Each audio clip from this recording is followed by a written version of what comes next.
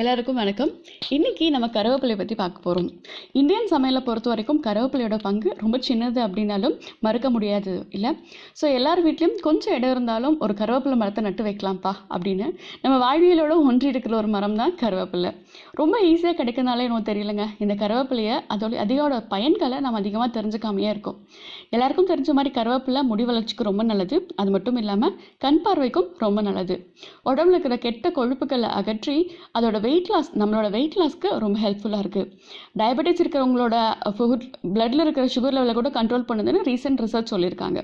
So இப்படி கருவேப்பிலையை எப்படி உணவில் சேர்த்துக்கலாம் அப்படிங்கிறத பார்க்க போகிறோம். கருவேப்பிலை துவையல் எப்படி பண்ணுறது அப்படிங்கிறத சொல்கிறேன்.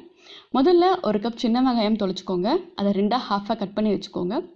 தாளிக்கிறதுக்கு கொஞ்சம் சோம்பு, ஒரு 7 பல் பூண்டு, அதுக்கப்புறம் காஞ்ச மிளகா உங்களுக்கு தேவையான அளவு எடுத்துக்கோங்க. காரத்துக்கு ஏற்ப ஒரு பெரிய தக்காளி கட் பண்ணி வச்சுருக்கேன். அதுக்கப்புறம் கருவேப்பிலை உரித்து வாஷ் பண்ணி வச்சாச்சு. ஒரு 1/2 கப் தேங்காய். தேவையான பொருட்கள் எடுத்துக்கிட்டு ஒரு வாணலியில் கடாயை வச்சு கொஞ்சோண்டு கடலெண்ணெய் விட்டுக்கோங்க. பொதுவாக துவையலுக்கு கடலெண்ணெய் நல்லாயிருக்கும். ஸோ அதனால் கடலெண்ணெய் விட்டுருக்கேன். எண்ணெய் காஞ்சதுக்கப்புறம் சோம்பு எடுத்து தாளிக்க வச்சிடலாம். சோம்பு நல்லா பொரிஞ்சிருச்சு. இப்போ கட் பண்ணி வச்சுருக்கிற சின்ன வெங்காயத்தை சேர்த்துக்கலாம். சின்ன வெங்காயம்னு இல்லை, நீங்கள் பெரிய வெங்காயம் கூட கட் பண்ணி போட்டுக்கலாம். பெரிய வெங்காயத்தோட சின்ன வெங்காயம் கொஞ்சம் ஃப்ளேவர் நல்லாயிருக்கும், அதனால் சின்ன வெங்காயம் போட்டிருக்கேன். அண்ட் இது பண்ணும்போது வணக்கும் போது பார்த்தீங்க அப்படின்னா மீடியம் ஃப்ளேமில் வச்சுக்கோங்க. நல்லா மீடியம் ஃப்ளேமில் வச்சுட்டு நல்லா கலர் லைட் ப்ரௌன் வர்றதுக்கு நான் வதக்கிட்டே இருங்க. நடுவில் கொஞ்சம் உரிச்சு வச்சுருக்கிற பூண்டு போட்டுக்கோங்க. மீடியம் ஃப்ளேமில் வச்சு நல்லா வதக்குனதுக்கப்புறம் காஞ்ச மிளகா இருக்கு இல்லையா, அதையும் சேர்த்து இன்னும் கொஞ்சம் வதக்குங்க. இப்போ எல்லாம் தக்காளி சேர்த்துடலாம்.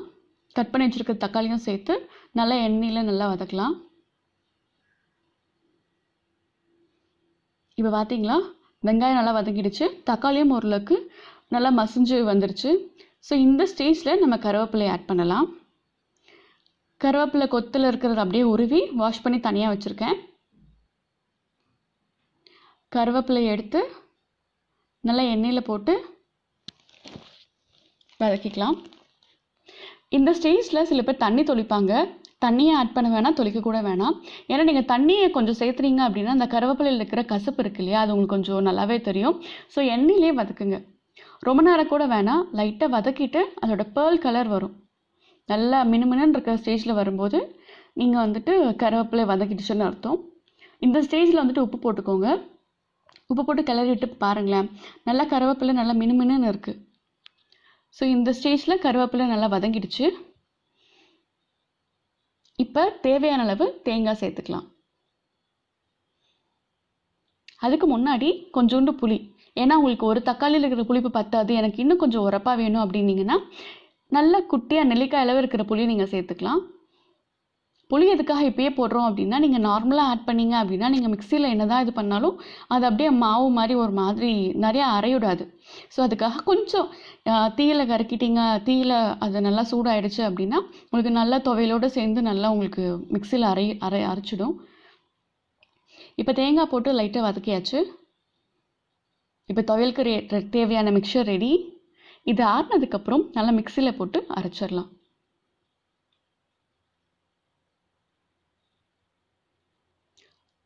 துவையல் நல்லா ஆறிடுச்சு. ஸோ இந்த ஸ்டேஜில் அந்த கடாயில் இருக்கிற கொஞ்சம் ஃப்ளேவர் கூட நீங்கள் மிஸ் பண்ணாதீங்க. கொஞ்சமாக தண்ணி சேர்த்து மொத்த ஃப்ளேவரையும் துவையலில் வந்துட்டு இறக்கிடுங்க.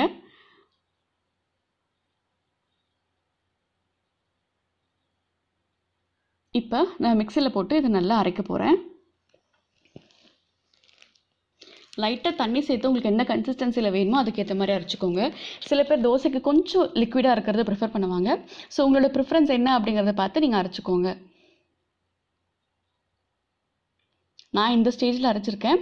நல்லா பார்த்தீங்களா, நல்லா கலர் ரொம்ப நல்லா ரீட்டைன் ஆகிருக்கு, கன்சிஸ்டன்சியும் நல்லா வந்திருக்கு.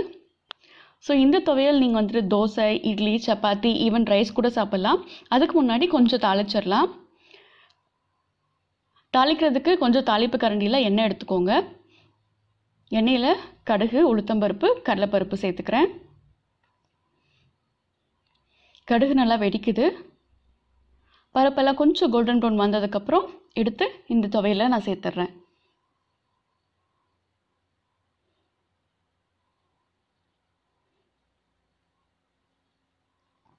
என்னதான் நீங்கள் அப்படியே கூட வைக்கலாம், பட் கொஞ்சம் தாளிச்சு கொட்டினீங்கன்னா உங்களுக்கு அந்த கடுகு அதெல்லாம் கொஞ்சம் ஃப்ளேவர் கொஞ்சம் நல்லாயிருக்கும். ஸோ அதுக்காக நான் இன்றைக்கி பிரேக்ஃபாஸ்ட்காக சூப்பரான தோசை அண்ட் கருவேப்பிலை துவையலோடு சாப்பிட போகிறேன்.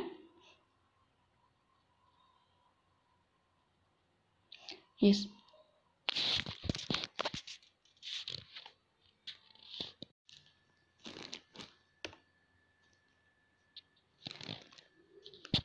யூஸ்வலாக தக்காளி சட்னி தேங்காய் சட்னிக்கு பதிலாக இந்த கருவேப்பிலை சட்னி ரொம்ப டிஃப்ரெண்ட்டாக இருக்கும். டேஸ்ட்டும் ரொம்ப நல்லாயிருக்கு.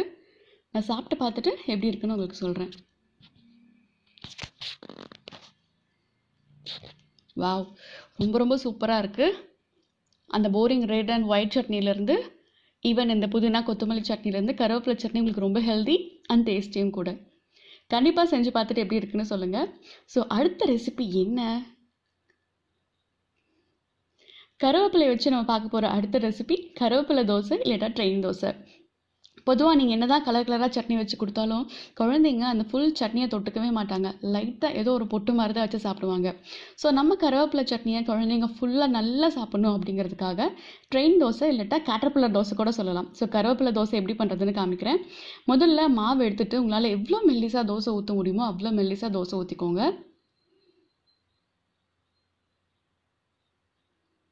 ஊற்றிட்டு நல்லா நெய் எடுத்துக்கோங்க, நல்லா பசு நெய் எடுத்துக்கோங்க. இது வீட்லேயே பண்ண நெய். ஸோ கலர் பாருங்கள் எப்படி இருக்குது அப்படின்னு. நெய் எடுத்துகிட்டு நல்லா அதில் வந்து ஸ்ப்ரெட் பண்ணிக்கோங்க. இது குழந்தைங்களுக்கு அப்படிங்கிறதுனால உங்களுக்கு நல்லாவே ஸ்ப்ரெட் பண்ணிக்கலாம். ஸோ நல்லாவே நெய் சேர்த்துக்கோங்க. எவ்வளோ நெய் வேணுமோ அவ்வளோ சேர்த்துக்கோங்க குழந்தைங்களுக்காக.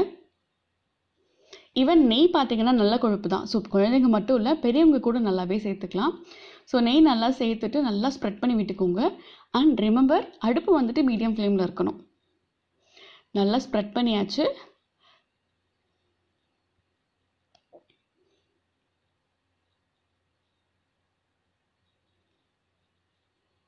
இப்போ நம்ம செஞ்சு வச்சுருக்கிற சட்னியை அப்படியே மேலே ஸ்ப்ரெட் பண்ணிடலாம். கருவேப்பிலை தொகையில் செஞ்சோம் இல்லையா? ஸோ அதை அப்படியே மேலே ஸ்ப்ரெட் பண்ணிடலாம். நல்லா ஈவனாக இருக்கிற மாதிரி ஸ்ப்ரெட் பண்ணுங்கள்.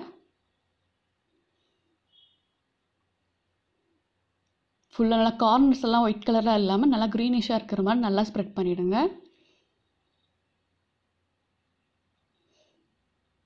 தேவைன்னா இன்னும் கொஞ்சம் சட்னி போட்டு கூட நீங்கள் நல்லா ஸ்ப்ரெட் பண்ணிக்கலாம்.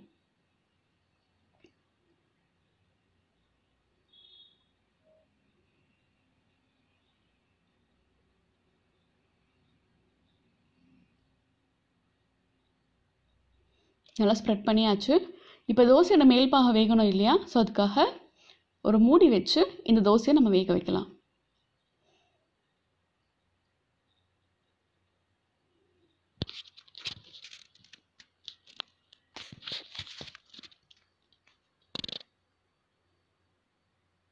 இப்போ பாருங்கள்,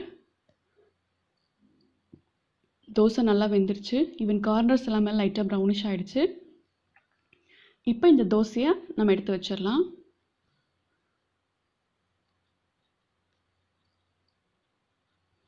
ஸோ என்னடா பேரில் ட்ரெயின் தோசை அப்படின்னு சொன்னாங்களே, ட்ரெயினுக்கும் இதுக்கும் சம்மந்தமே இல்லையே அப்படின்னு பார்க்காதீங்க. இப்போ தான் ஒரு பெரிய ட்விஸ்ட்டே இருக்குது. ஸோ குழந்தைங்களுக்கு கொஞ்சம் டிஃப்ரெண்ட்டாக கொடுத்தா தான் அவங்க ரொம்ப என்ஜாய் பண்ணி சாப்பிடுவாங்கல்ல. ஸோ அதனால் தோசையை இப்படி நல்லா ரோல் பண்ணிக்கோங்க. நல்லா ரோல் பண்ணிவிட்டு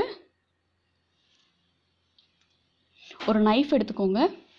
அந்த நைஃப்பில் குட்டி குட்டியாக இந்த ஷேப்க்கு, இந்த லென்த்துக்கு உங்களுக்கு எவ்வளோ வேணுமோ அவ்வளோ கட் பண்ணிக்கோங்க. கட் பண்ணதை 4 பீஸாக எடுத்து வச்சுருங்க. ஸோ இது ஒன்று பார்த்தீங்கன்னா ட்ரெயின் கம்பார்ட்மெண்ட் மாதிரி இருக்கும். அதனால தான் ட்ரெயின் தோசை அப்படின்னு சொன்னேன்.